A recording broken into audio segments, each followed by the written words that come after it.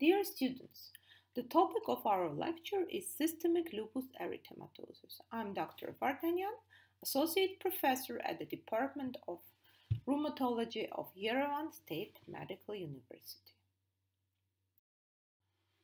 This is the general outline of our lecture. We will speak about the definition, epidemiology, pathophysiology, classification and diagnosis, clinical features, lupus-related syndromes, treatment and prognosis of this classical autoimmune disease. So, what is systemic lupus erythematosus or lupus or SLE, how we call it? This is inflammatory autoimmune disorder which affects multiple organs and systems and is characterized by the production of autoantibodies against cell nuclei and its components. So, the epidemiology. A prevalence of lupus is influenced by age, gender, race, and genetics. The prevalence is 1 to 2,000 in general population. Peak incidence is from 14 to 45 years. People with black skin are having high predisposition for lupus development.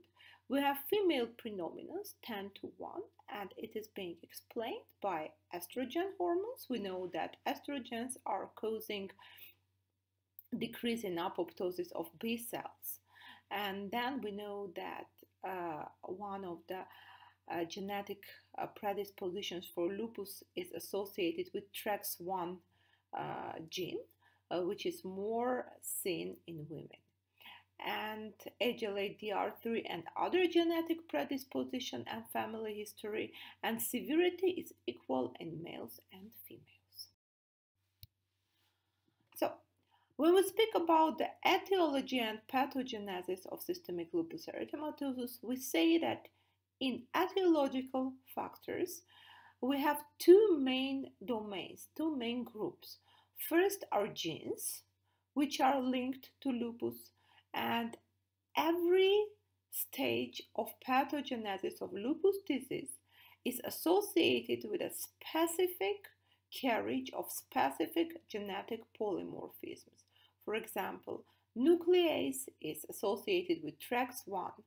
Clearance of apoptotic cells is associated with complement genes. Immune threshold are FcR2a and FcR3a genes. Presentation of antigens are associated with HLA-DRB1 and cell signal is associated with PTPN22. Here we speak also about interferon alpha cytokine pathways, etc. So genetic predisposition is playing a huge role in lupus process. The second domain is environment. We know that several environmental factors are playing very high role in development of lupus process. First of all, we speak about UV light, sun radiation. We even have a specific syndrome, specific sign, which is called photosensibilization. So our patients with lupus are very sensitive to sun. And one of the questions that we usually give to our patients gathering the disease history, we ask them, how do you tolerate the sun? And usually our patients will say that we do not tolerate sun well. Some of them will say that they are having sun allergy or something. Viruses. We know that interferon alpha is one of the cytokines which is playing a huge role in lupus pathogenesis. We speak about drugs. We even have a specific lupus associated syndrome which is called drug-induced lupus. Some foods and other factors like alcohol and smoking also may play a role in etiology of lupus process. Interactions between susceptibility genes and environmental factors result in abnormal immune responses, which vary between different patients. Those responses may include activation of innate immunity, dendritic cells, monocyte, macrophages by DNA, DNA in immune complexes, viral DNA or RNA, and protein self-antigens. This may also cause lowered activation thresholds and abnormal activation pathways in adaptive immunity cells, mature T and B lymphocytes, and ineffective regulatory CD4 and CD8 T cells, B cells, and myeloid-derived suppressor cells, and in the end, reduced clearance of immune complexes and apoptotic cells. Self-antigens, for example, nucleosomal DNA protein, RNA protein in SM, Rho, LA, and phospholipids are recognized by the immune system in surface blebs of apoptotic cells. Thus, autoantigens, autoantibodies, and immune complexes persist for a prolonged period of time, allowing inflammation and disease to develop.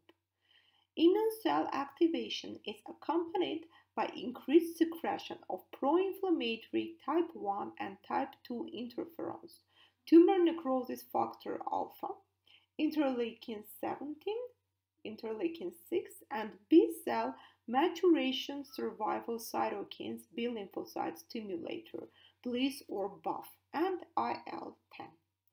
Upregulation of the genes induced by interferon alpha is a genetic signature in peripheral blood cells of 50 to 60% of SLE patients. Decreased production of other cytokines also contribute to lupus erythematosus. Lupus T and natural killer cells fail to produce enough IL-2 and transforming growth factor beta to induce and sustain regulatory CD4 and CD8 T cells. The result of this abnormalities is sustained production of autoantibodies and immune complexes. Pathogenic subsets bind target tissues with activation of complement, leading to release of cytokines, chemokines, vasoactive peptides, oxidants, and proteolytic enzymes. This results in activation of multiple tissue cells, endothelial cells, tissue-fixed macrophages, mesangial cells, podocytes, renotubular epithelial cells, and influx into target tissues of T and B cells, monocyte macrophages, and dendritic cells. In the setting of chronic inflammation, accumulation of growth factors and production of chronic oxidation contribute to irreversible tissue damage, including fibrosis, sclerosis in glomeruli, arteries, lungs, and other tissues. So what are we having clinically? Clinical features. We know that the skin and mucosa are being affected in framework of lupus process very often. We know that more than in 90% of cases, lupus is being manifested, and sometimes we have these skin changes beginning from the onset of lupus process. And we know that in literature there are more than 100 variants of skin and mucosa involvement in framework of lupus. Of course, today we will speak about the most common from them. All skin presentations occurring in case of SLE are divided into two groups. This is acute cutaneous lupus erythematosus or chronic cutaneous lupus erythematosus.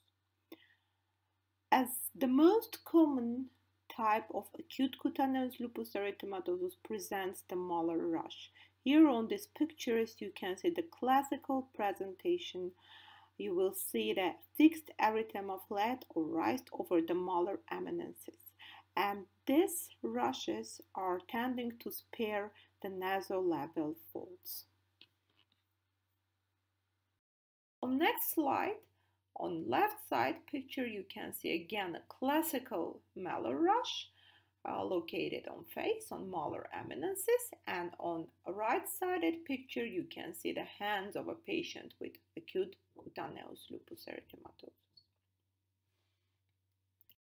Here also you can see acute cutaneous lupus erythematosus, and here we can notice raised erythema.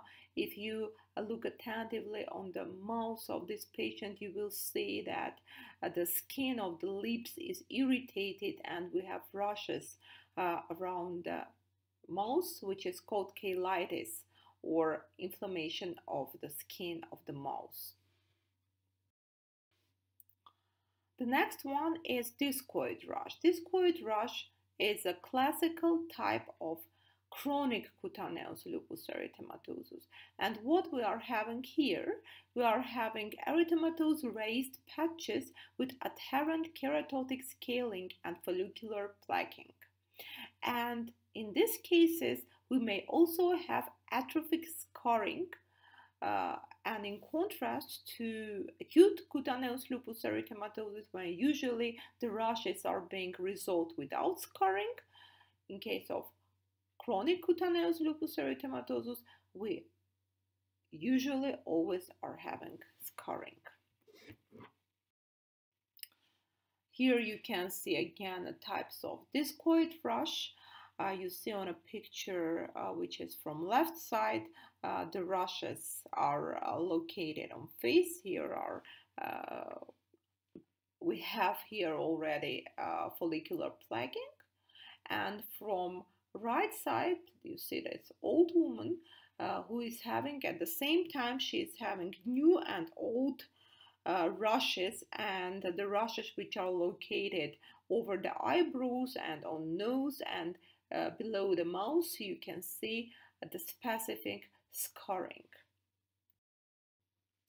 On this slide, you can see the differentiation between acute cutaneous lupus erythematosus and chronic cutaneous lupus erythematosus. From left side, you see the acute one, and you should know the sparing of nasolabial folds. And from the right side, you can see a chronic cutaneous lupus. You see here a scarring, plaquing, and hyperpigmentation.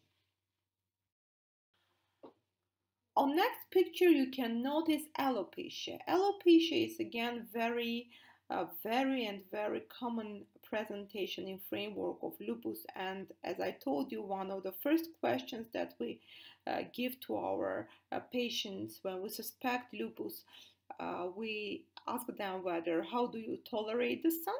We are just checking whether the patient is having photosensibilization or no. And our second question is, do you have alopecia? And usually alopecia is present and is being present from the first days of disease. Sometimes this is manifesting symptom. The next type of skin changes in framework of lupus is subacute cutaneous lupus erythematosus, a specific type. And here, usually we have two types of lesions. First, we may have annular target-like rashes, which resemble erythema multiforme, or in other case, we are having rashes which resemble psoriasis. We have strictly shaped rashes with sculling, and usually this kind of rashes may resemble psoriasis, and sometimes the patients are being sent to us, to rheumatologists, by dermatologists when they exclude psoriasis, or sometimes anti-psoriatic treatment is non-efficacious. That's why they suspect that this may be lupus, or sometimes the diagnosis of lupus is being done as a result of histological investigation. Here you can see a child, and you see the child who is again having annular rashes, and this is again subacute cutaneous lupus erythematosus. The next type of rashes is follicular plaquing from the left side, and from the right side you can see very common clinical presentation which is called livedo reticularis. Looking on the legs of this patient, you can see in the net of vessels, or otherwise this is called marble skin, and you can see usually arteries, inflamed and dilated arteries. Slide, you can see this change is more expressed, and usually the patients are having livedo reticularis, usually when in a framework of lupus erythematosus we have antiphospholipid syndrome. We will speak about antiphospholipid syndrome in details later. So what is antiphospholipid syndrome? This is again an autoimmune disorder which may be primary or secondary, and this is usually manifested by high predisposition to thrombosis. Patients who are having antiphospholipid syndrome, they are having thrombosis of different vessels.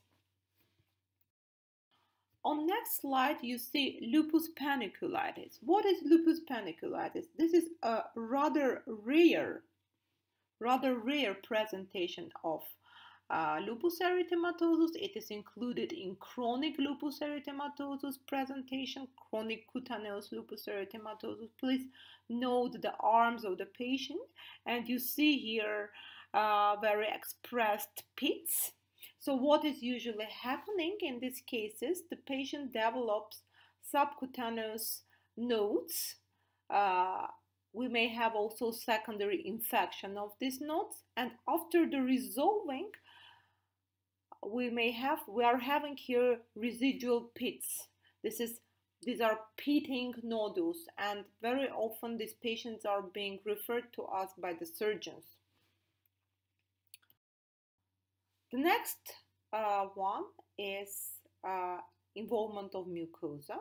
The most common type of involvement of mucosa is formation of oral or nasopharyngeal ulcers. In contrast to, for example, Behçet syndrome, when these ulcers are very painful, in case of lupus erythematosus, the ulcers are painless and usually are being observed by physician. Lupus vasculopathy. Here we usually have three types. First is small vessel vasculitis. The second one is Raynaud's phenomenon. And third type is antiphospholipid antibody syndrome. I would like to stop on Raynaud's phenomenon. Here you see widening on the picture, which is located in upper side of the slide. You can see widening of fingers. On the left-sided lower picture, you will see bluish coloring of the fingers, and on the last picture, you will see ischemic necrotic changes. Usually, we speak here, in case of Raynaud's phenomenon, we speak about digital vasculopathy.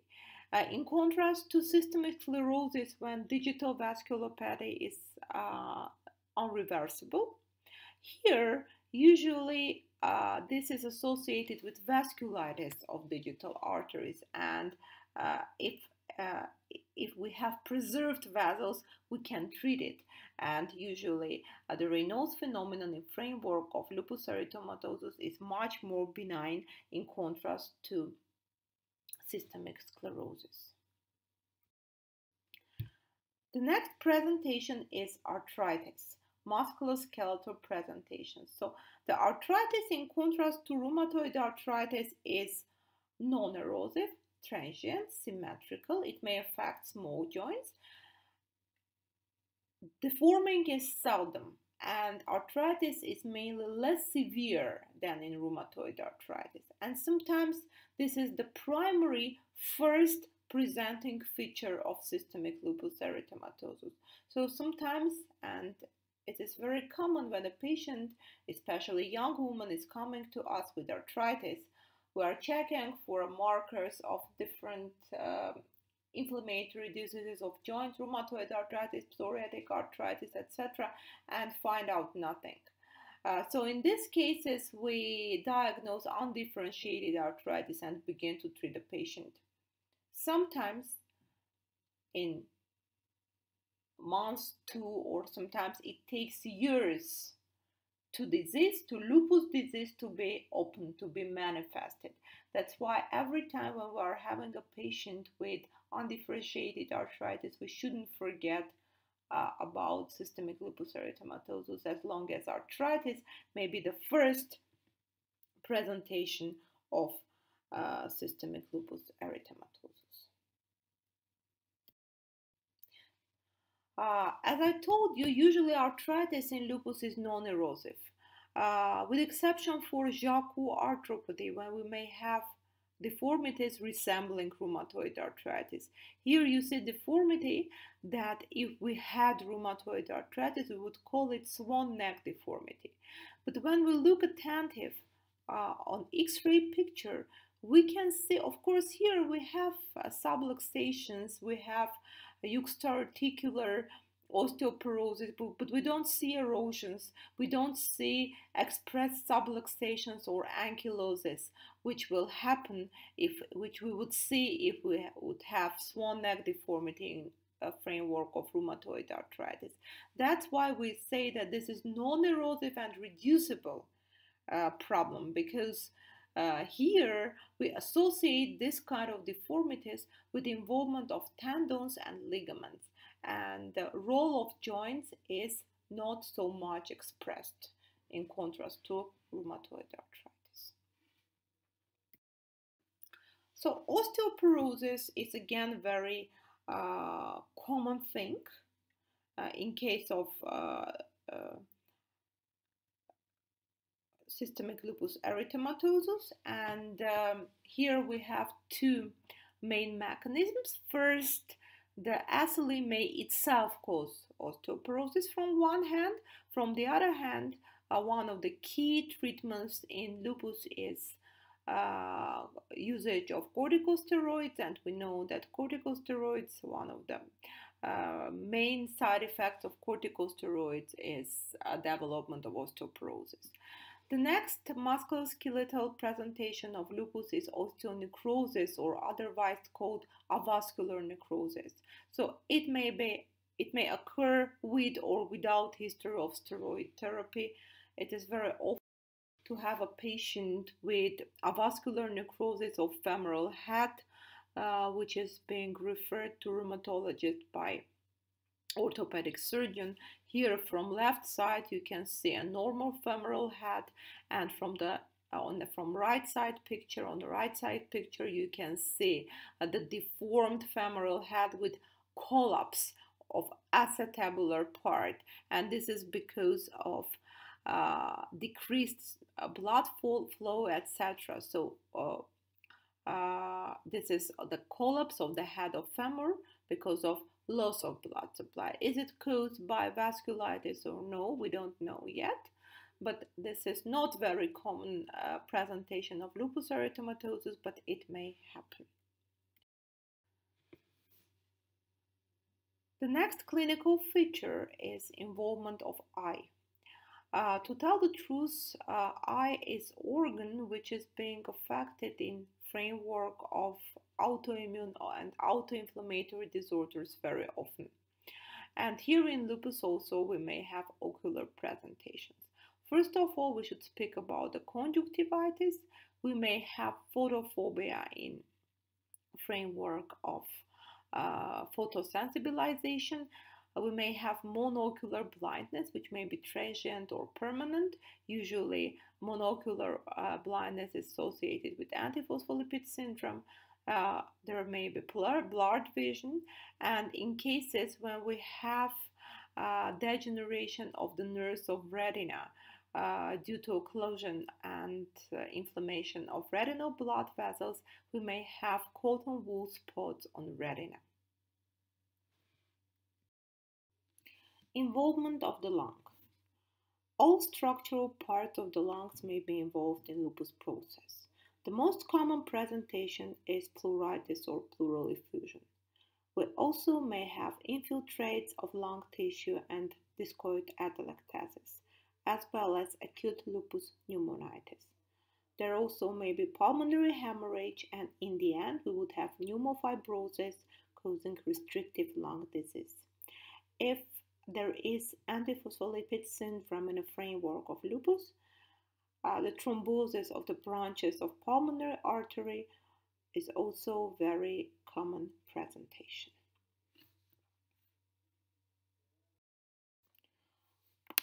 Cardiac symptoms. All layers of the heart may be involved in the process of systemic lupus erythematosus. The most common presentation is pericarditis. It may be manifested clinically, but in majority of cases, it is being just found out on echocardiography, and it is asymptomatic.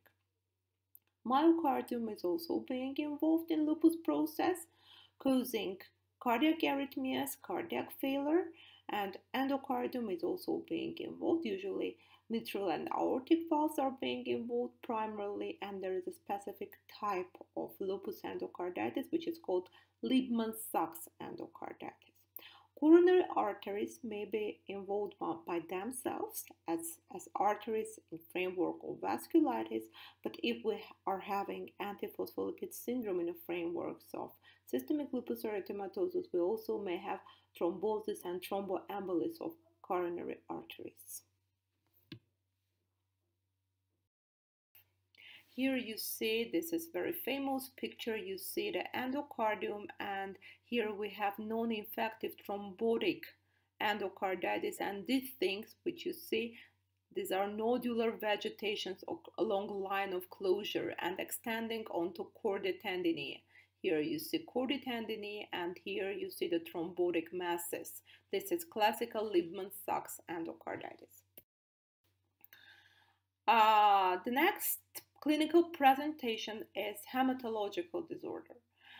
We know that in framework of lupus process, we may have a synthesis of autoantibodies against the cells of the blood.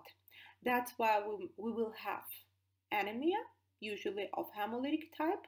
We are having leukopenia, mainly lymphopenia, and thrombocytopenia. That's why patients with lupus are often being sent to rheumatologists by hematologists, because if CBC is showing anemia, leukopenia, thrombocytopenia all together, or for example, separated, isolated anemia, isolated leukopenia, isolated thrombocytopenia, and hematologist is excluding primary hematologic disease, usually they refer patient to rheumatology. Both ventral and peripheral nervous system may be affected in lupus erythematosus, and involvement of central nervous system, otherwise called cerebrovasculitis, is an indication for aggressive treatment of lupus. In case of cerebrovasculitis, the clinical presentations vary from headache and personality changes up to psychosis, seizures, stroke, chorea. We may also have pseudotumor cerebri, transverse myelitis, and of course peripheral neuropathy may also be there. Total of 19 manifestations and even more are described in framework of cerebrovasculitis and involvement of peripheral nervous system in the framework of systemic lupus erythematosus. The lupus nephritis is one of the most severe and serious types of involvement in case of lupus erythematosus and nephritis. Lupus nephritis remains the most frequent cause of death, of disease-related death. Usually it develops in up to 50% of patients. 10% of SLE patients are going to dialysis or transplant. I will give you an example. All of you know very famous actress and singer Selena Gomez. Selena Gomez is also having systemic lupus erythematosus, and if I'm not mistaken, 2 or 3 years ago she underwent transplantation of kidney. The hallmark clinical finding of lupus nephritis is proteinuria, and of course advancing renal failure is complicating assessment of SLE disease. So how is it being manifested? In majority of cases it is asymptomatic, but it is asymptomatic and we should perform urinalysis to find out proteinuria in lupus patient and suspect that this patient is maybe having lupus nephritis. So, but what can we also have? We may have gross hematuria. We may have gross proteinuria with development of nephrotic syndrome. We may have acute renal failure. We may have hypertension. And sometimes, so this is the worst variant in case of acute course of lupus when the patient is coming to us already with end-stage renal failure. Every time when we confirm that the patient is having lupus nephritis, it is not enough just to confirm it by urinalysis or check of creatinine level in the blood. Every time we should know which histological type is happening here. Why is it so important? Because according to classification, there are 6 histological types of lupus nephritis, and these classes may be manifested clinically by the same way. For example, all of them may be manifested by a nephrotic syndrome. But by the treatment peculiarities and by prognosis, these classes are different. So, according to classification, there are 6 classes of lupus nephritis. First is minimal mesangial glomerulonephritis. Class 2 is mesangial proliferative glomerulonephritis. Class 3 is focal and segmental glomerulonephritis. Class 4, diffuse glomerulonephritis. Class 5, membranous glomerulonephritis. And Class 6 is advanced sclerotic lupus nephritis. These histological types are very different, either by histological presentation or by prognosis and the further treatment. It is known that Class 1, Class 2, and Class 5 are benign types of lupus glomerulonephritis, and usually the treatment is not so aggressive and the effect of the treatment is very good. In contrast to this, Class 3, Class 4, and Class 6 glomerulonephritis have bad prognosis. So if we have Class 6, so if there is advanced sclerotic lupus nephritis, in this case, there is even no sense to perform active immunosuppressive treatment. We just perform symptomatic treatment and prepare our patients for dialysis and transplant. And if Class 3 or Class 4 are confirmed, so these patients are undergoing the most aggressive immunosuppressive treatment even possible to prevent terminal renal disease. Because I will repeat that the involvement of kidney remains the main cause of death in patients with systemic lupus erythematosus. Gastrointestinal manifestations as well as hepatic manifestations are uncommon in case of lupus erythematosus. Anyway, there may be severe abdominal pain syndromes in SLE, which often indicate mesenteric vasculitis resembling medium vessel vasculitis, polyarteritis nodosa. In these cases, we suspect that the cause for mesenterial vessel involvement is vasculitis. But there is another thing also. If the patients with systemic lupus erythematosus are having concomitant antiphospholipid syndrome, acute abdominal pain may be associated not with mesenteric vasculitis but with thrombosis of mesenterial vessels. So every time when there is a patient with SLE experiencing acute abdominal pains, the patient should be checked for presence of antiphospholipid antibodies. Diverticulitis may be masked by steroids, that's why we should be very attentive to this. Hepatic abnormalities are more often due to therapy than to SLE itself. Investigations. What can we find out in laboratory results? First of all, in CBC, in complete blood count, we can find out anemia, leukopenia, lymphopenia, and thrombocytopenia. In urinalysis, if we are having lupus nephritis, we may find out hematuria, proteinuria, glandular cast, etc. But of course, all these changes are non-specific. We have specific immunological findings in case of lupus erythematosus, and I will tell you that there is no logical explanation of all these things. So you should remember these types of antibodies by heart. So first of all, we speak about anti-nuclear antibodies or anti-nuclear factor, which is approximately in more than 90% of patients with lupus, these ANA antibodies are being positive. This is very sensitive but non-specific marker in case of lupus. We have more specific marker anti-double-stranded DNA antibodies, or the thing which we call anti-dsDNA, which is again sensitive and much more specific immunologic marker in contrast to ANA. In case of lupus process, we can find out 4 RNA-associated antibodies, and one of these antibodies is the most specific antibody in case of lupus. This is anti-SM antibodies. We may also find anti-Rho SSA, anti-LA SSB. Usually these 2 types of antibodies may be present in lupus, but these antibodies are more specific for Sjogren's disease or primary Sjogren's syndrome.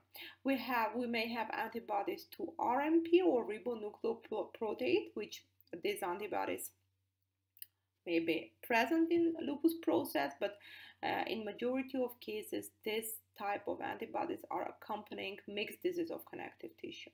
So antiphospholipid antibodies, what are we having here? Here we may have prolonged lupus anticoagulant. So what is happening here? We are having antibodies to coagulation factors, and that's why we have prolongation of this lupus anticoagulant. Lupus anticoagulant is a type of roughly said, this is coagulation marker, and because of this we have also prolonged APTT. We have 2 main specific autoantibodies in case of antiphospholipid antibody syndrome. This is anticardiolipin antibodies and anti-beta-2 glycoprotein antibodies. We will have depressed serum complement, and usually in case of drug-induced lupus we may have antihistamine.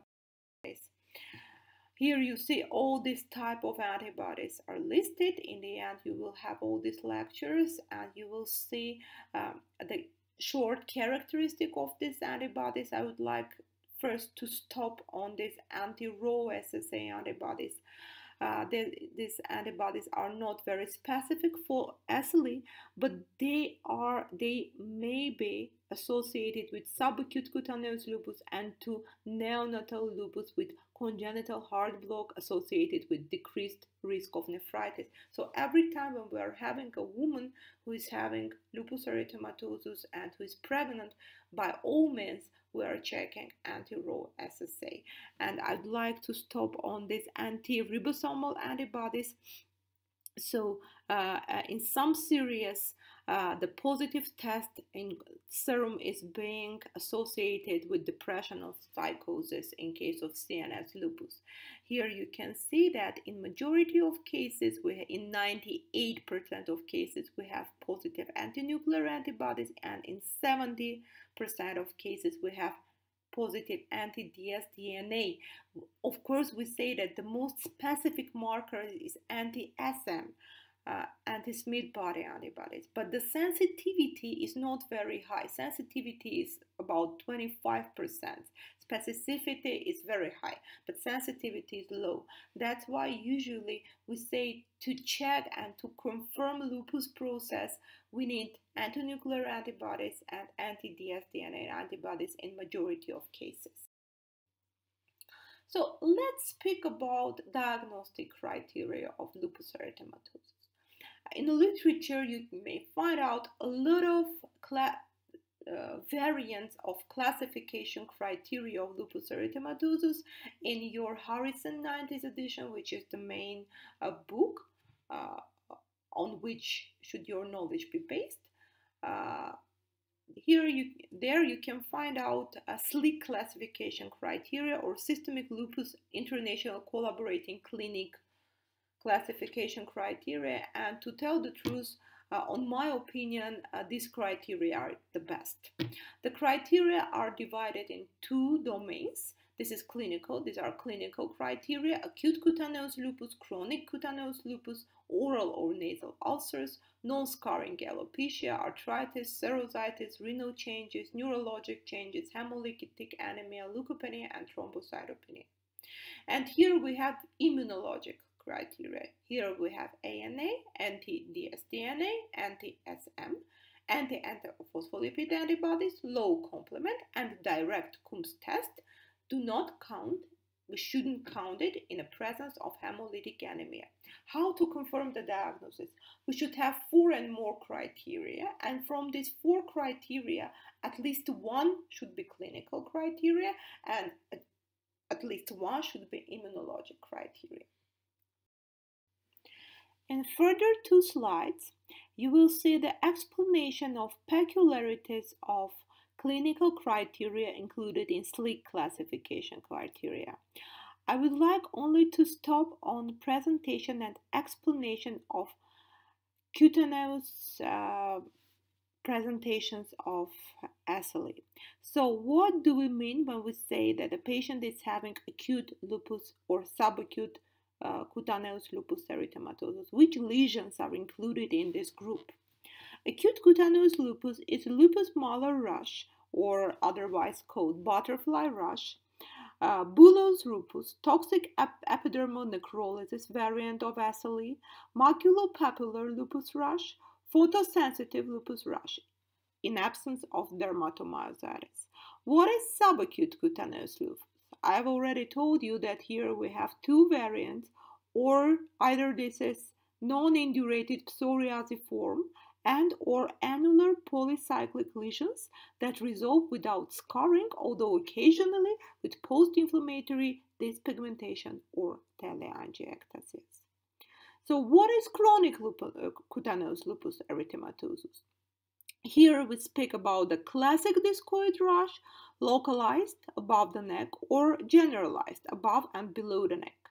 Hypertrophic lupus, lupus paniculitis, lupus profundis, mucosal lupus, lupus erythematosus tumidus, and other forms of chronic cutaneous lupus. To tell the truth, the chronic cutaneous lupus, especially discoid lupus, in these cases, sometimes the diagnosis is confirmed by histological presentation, because in chronic cutaneous lupus erythematosus, sometimes the immunological results of immunological investigations may be negative. On this slide, you can see the explanation for other clinical criteria included in SLIC classification criteria, including involvement of serous tissues, kidneys, CNS and peripheral nervous system, and involvement of the blood.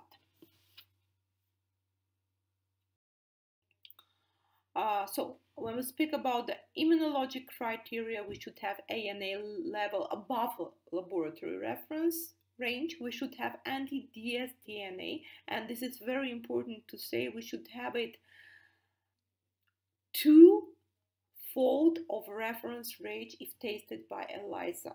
So every anti-dsDNA is not a positive dsDNA, which may be included in classification criteria.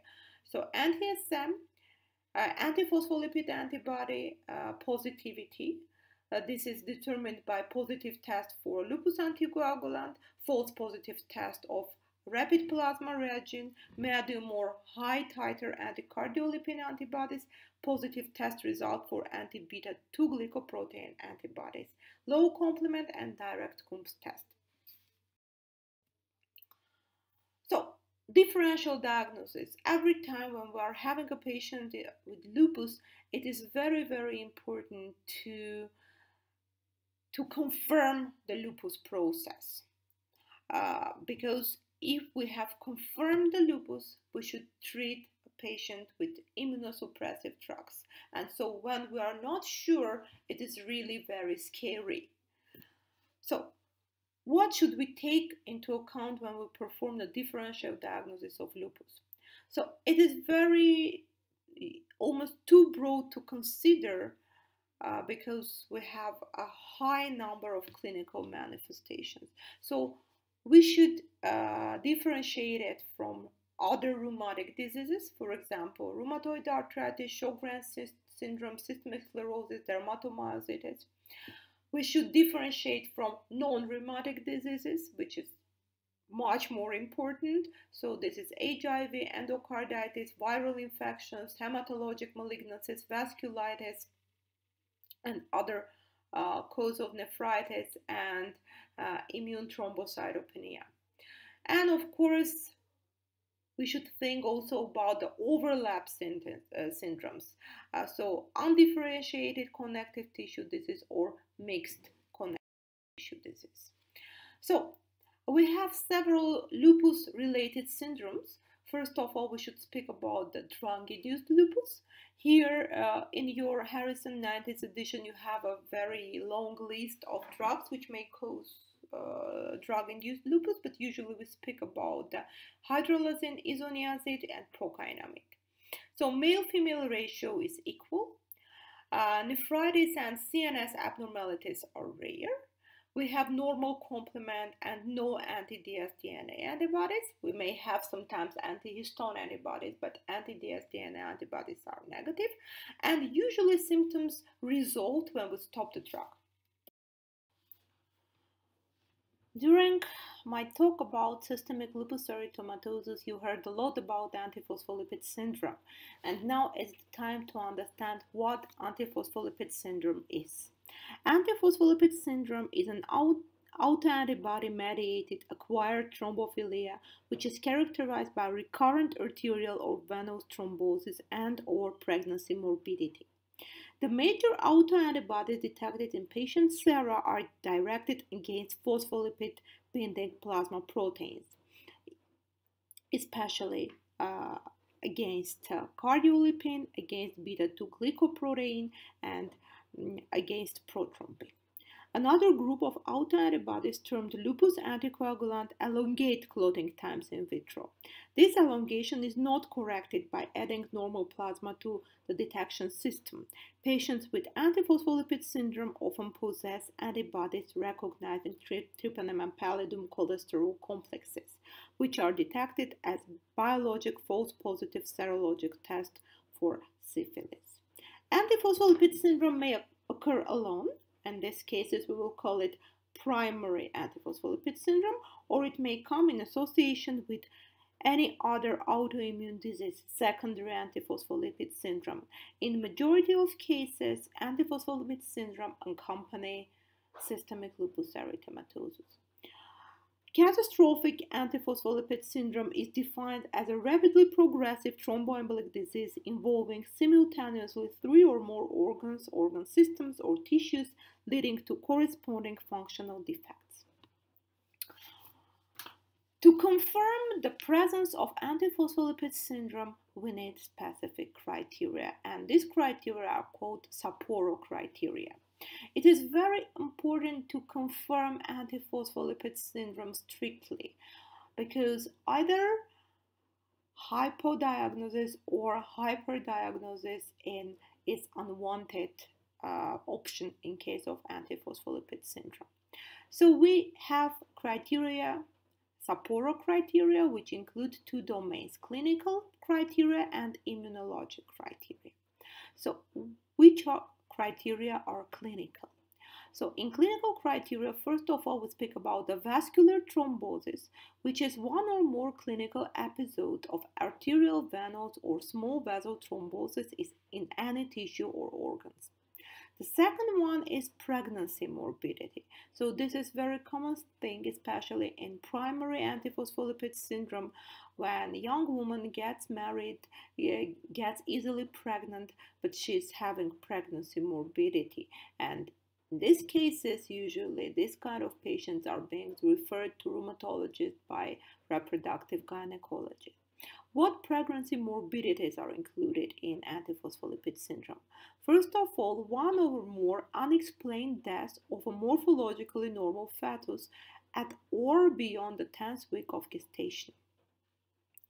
Second one is 1 or more premature births of a morphologically normal neonate before the 34th week of gestation because of eclampsia or severe preeclampsia, defined according to standard definitions or recognized features of placental insufficiency. Or third type is 3 or more unexplained consecutive spontaneous abortions before the 10th week of gestation with maternal anatomic or hormonal abnormalities and paternal and maternal chromosomal causes excluded.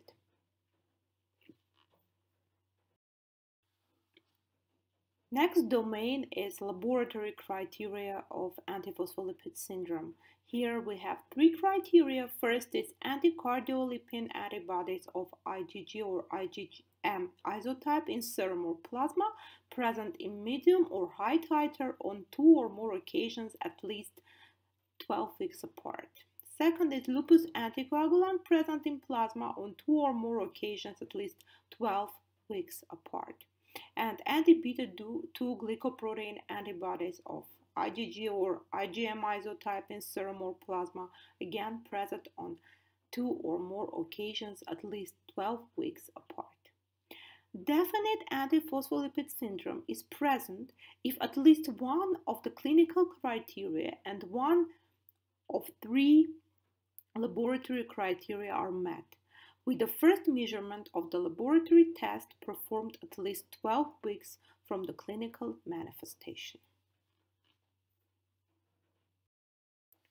The treatment of systemic lupus erythematosus. The mode of the treatment of systemic lupus erythematosus depends on the severity of disease. According to this, we are dividing the clinical presentation of SLE into 3 groups: mild cases, cases of intermediate severity, and severe life-threatening cases. In mild cases, which are usually manifested by mild skin or joint involvement, we would use NSAIDs, local treatment, it means local corticosteroidal ointments or creams and sunscreens, and hydroxychloroquine. In cases of intermediate severity, so if we are having serositis, cytopenia, marked skin or joint involvement, we will add to our treatment oral corticosteroids. Usually methylprednisone is preferred option, so we use either prednisone or methylprednisone for everyday use. But according to opinion of some investigators, methylprednisone is preferred option because methylprednisone has less mineralocorticoid activity in contrast to prednisone. Daily dose is from 12 to 64 milligrams per day. In these cases, if the activity of hydroxychloroquine is counted as insufficient, usually we add azathioprine or methotrexate or biological preparation. In these cases, in cases of intermediate severity, we choose belimumab. What is belimumab? Belimumab presents as monoclonal antibodies against BAFF or B cell activating factor. We talked about it before. So, what if we are having severe life-threatening lupus? So we confirm severe life-threatening lupus if we have carditis, nephritis, systemic vasculitis, cerebral manifestations, etc. In these cases, we will use high-dose intravenous corticosteroids, the thing which we call pulse therapy, plus IV cyclophosphamide.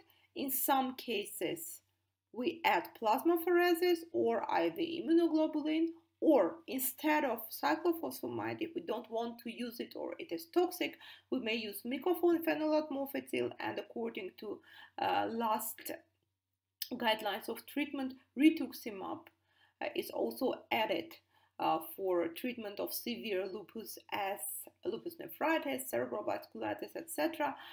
As an alternative treatment to cyclophosphamide. What is rituximab? This is anti-B cell drug. These are monoclonal antibodies against CD20 receptors of B cells. In some cases of nephritis, instead of cyclophosphamide or mofetylmycophenolate or rituximab, cyclosporine may also be used. So, how would we treat antiphospholipid syndrome? Usually, we need anticoagulation, and in majority of cases, we need long-term per oral anticoagulation. The drug of choice is warfarin. Warfarin is an old drug. It is teratogenic. When we use warfarin, we should control the coagulation by prothrombin index, prothrombin time, and INR. Last years, when we had when the rivaroxaban or Xarelto, which is the brand name of rivaroxaban, had entered the pharmaceutical market, a lot of rheumatologists began to change warfarin to rivaroxaban. And the later studies had shown that rivaroxaban is not able to stop the further formation of thrombi in patients with antiphospholipid syndrome, especially when the patients are triple positive. What does it mean, triple positive? In case of antiphospholipid syndrome, triple positivity is when the same patient is having positive anticardiolipin antibodies, positive beta-2 glycoprotein antibodies, and are having prolonged lupus anticoagulant. So when there is a pregnancy, warfarin is not used. In this case, we are using subcutaneous low molecular weight heparins, like for example enoxaparin or firaxaparin and aspirin. So this is the usual approach when a woman with antiphospholipid syndrome is pregnant. So lupus and pregnancy. So it is no longer contraindicated. So we shouldn't change our therapy unless we are using any fetal cytotoxic drug. For example, if we use cyclophosphamide or methotrexate or warfarin, we know that these drugs are fetotoxic. That's why we should change. But for contrast, we know that corticosteroids in low and middle doses are allowed. Hydroxychloroquine is allowed. Azathioprine is allowed. That's why we can monitor, we can allow our patients with lupus erythematosus get pregnant, but they should be under tight control, and we should choose the drugs which are not toxic during the pregnancy. And complications usually of pregnancy are related to renal failure. So when the patient is having involvement of kidney, lupus nephritis pregnancy usually is not contraindicated, but we say that in case of present lupus nephritis, this woman may have complications during pregnancy.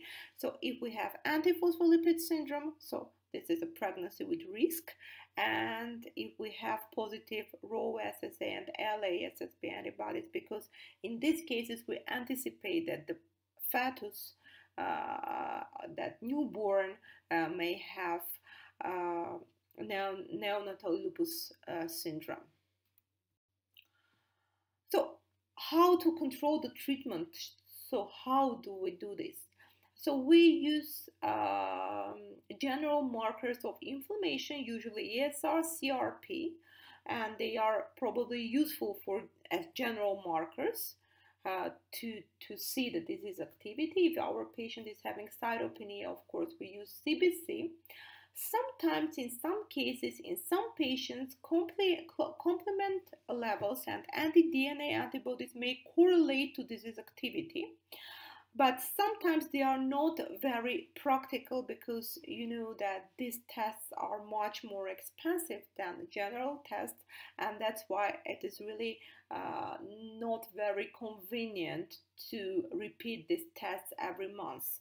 We may repeat them once for 3 months, once 6 months, but usually we use ESR, CRP, and general presentation of patient to assess the condition of a patient with systemic lupus erythematosus. So the prognosis, usually it is unpredictable course. So the patient may come to you with skin changes, and up to the end of, of the life, the patient will not have any other presentation of lupus. In some cases, the patient is presenting with acute lupus already on first admission. The patient is having skin, lung, blood, kidney, etc. And of course, we begin very serious treatment of this patient. And sometimes we, in case of acute course of lupus, we even, in case of involvement of internal organs, we may also lose our patients. In other cases, we may have subacute course of disease. So on the first admission, patient is having skin changes, on second is having blood changes, on third is having lung changes, on fourth is having renal changes. So that's it. So every time when we are having patients with lupus, we never know what will happen. That's why we should be very attentive, and the patient should be very compliant and should be very attentive to him or herself. So the compliance is one of the most important points in the treatment of systemic lupus erythematosus. So 10 years survival usually exceeds 85%, if, of course, the patient is not having cerebrovasculitis or lupus nephritis. So most SLE patients die from renal failure or secondary infection, and the infection is usually related to immunosuppressive therapy. So what we also recommend, we recommend smoking cessation, flu shots, pneumovax every 5 years, and preventive cancer screening recommendations for our patients. Thank you for your attention.